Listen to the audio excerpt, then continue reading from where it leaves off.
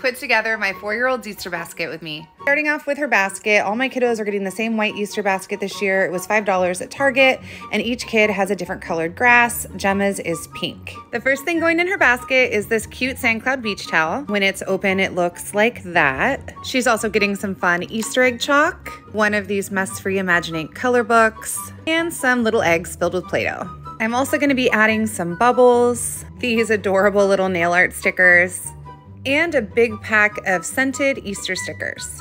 Time to add in a bunch of fun candy treats, and to finish it off, a Lindt chocolate bunny. And that's it. That's everything that's going into my 4-year-old's Easter basket. I know she's absolutely gonna love it.